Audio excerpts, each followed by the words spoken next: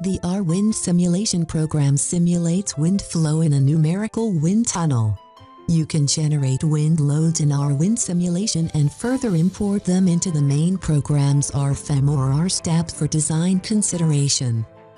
Open the Simulate and Generate Wind Loads dialog box under Tools and define the initial wind parameters. Define the elevation profile and wind velocities according to the standards available, and specify the wind directions for analysis.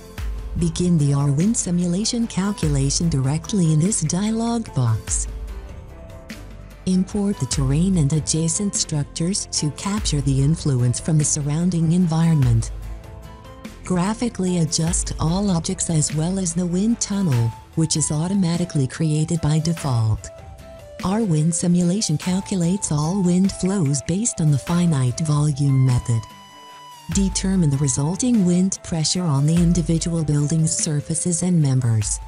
Display velocity vectors, or impressive wind flow animations which can be exported and saved as a video file. Use different clip planes to graphically display velocity or pressure fields around the object. All displays, views, and results are managed in the navigator, similar to the main program's RFEM and RSTAB. Define and save the various views with results. For an optimal evaluation of the flow results, partial areas can be displayed separately. These areas can be adjusted graphically. Simply move them into your desired position.